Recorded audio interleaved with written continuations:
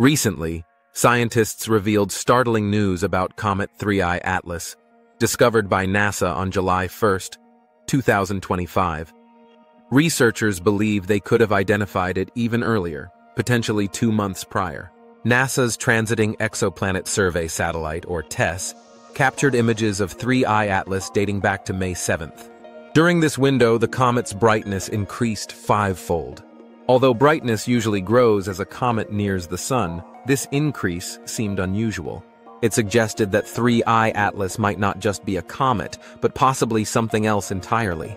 Astronomers often perform a process known as pre-covery to locate earlier images of celestial objects. This method allows them to refine their understanding and predictions of an object's path.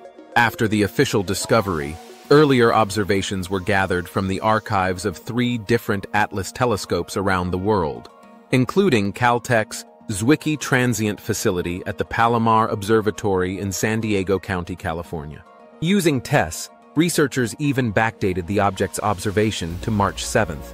Interestingly, this early data revealed that 3I-ATLAS brightened quickly as it passed a distance 6 times that of Earth to the Sun. While many scientists believe the brightness spike is due to gas and dust emissions as the comet nears the Sun, some claim it could hint at technological origins. However, most scientists lean towards the natural explanation, specifically the quick evaporation of CO2 and CO gases released by the comet.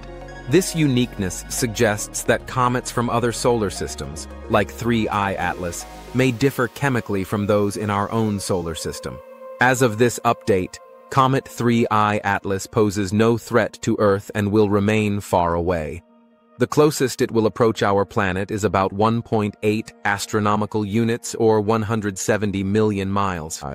As of July 3, 2025, 3I-ATLAS is just inside the orbit of Jupiter and will reach its closest point to the Sun around October 30th, 2025, at a distance of about 1.4 astronomical units or 130 million miles, just inside the orbit of Mars. NASA tasked 3 of its space-based telescopes to study 3I-ATLAS. James Webb on August 6th, NASA's SPHERIX from August 7th to August 15th, and Hubble on July 21st, 2025. Scientists are currently analyzing the data. Stay tuned for more updates on 3I-ATLAS.